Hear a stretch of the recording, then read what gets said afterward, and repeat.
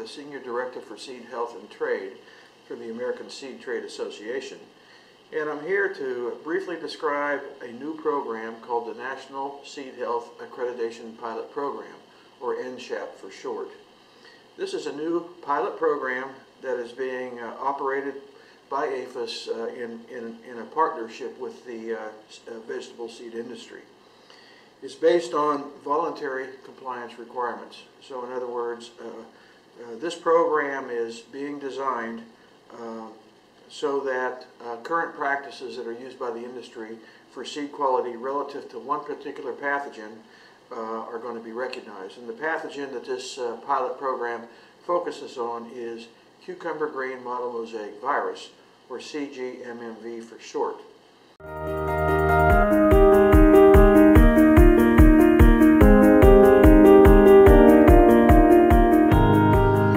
So, who can or should participate?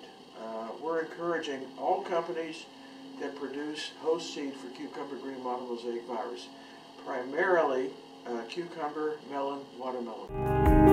Why is the advantage for companies to participate in this program? First of all, ultimately, they will be subject to less frequent testing by the government regarding this particular disease. And so the whole idea, again, is to recognize practices that our companies are currently employing to keep CGMMV out of their seed supply. And so we're demonstrating the value and the efficacy of industry self-regulation versus the need for the government to impose additional regulations for seed imports. Why should these companies participate now?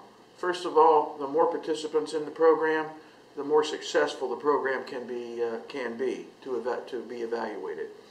In other words, the larger the sample size, the larger the candidate pool, the more robust the information will be that we can glean out of the program.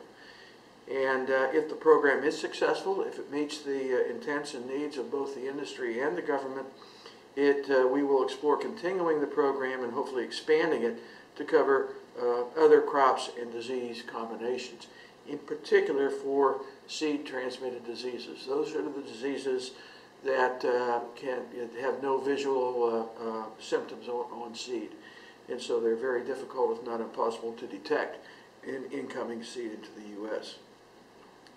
Also, we're working with APHIS to figure out how best for companies to market themselves in this program, where they can market themselves as a preferred provider or go to their customers and say, you don't have to worry about our seed for CGMMV because that particular pathogen has already been taken care of. It's not in our seed supply according to the program that we're participating in on behalf of APHIS. So what's required of our participants? First of all you have to do is sign a voluntary compliance agreement that can be terminated at any time. So if you get into the program, you don't like how it's working, you think it's too onerous, or it's just not fitting into your business model, all you have to do is tell APHIS that you want out of the program. So there's no risk, basically, to you.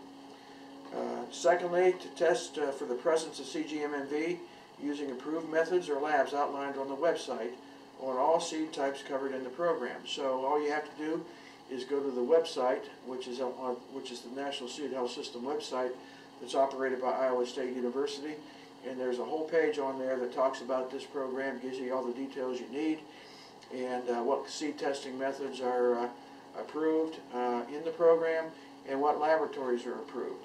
And one thing that makes this unique is APHIS is recognizing some labs that are currently not in the National Seed Health System.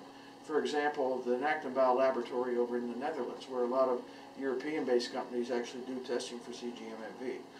So, and also if you have a laboratory of your own in your company, it will be very simple comparatively to get that lab certified by APHIS under this program. And so then the other thing you have to do, of course, is report results of all your tests to APHIS. And APHIS has developed a way to easily for you to provide that information.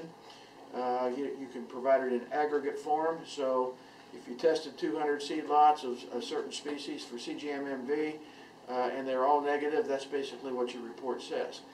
However, if you do have a positive, you have to provide exact data, which is already a requirement by APHIS under the Plant Protection Act.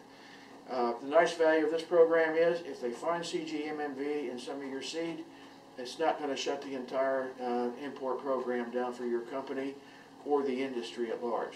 They take the least restrictive action. They just want to find out through trace forwards and trace back where that what that seed represents in the supply chain and mitigate it there, and keep seed imports and seed trade moving. So we believe this is a great opportunity, a great program to test and to try new innovative ways where we can find win-wins for the seed industry at the same time keeping new and exotic pests and diseases out of the U.S. seed supply. Thank you very much.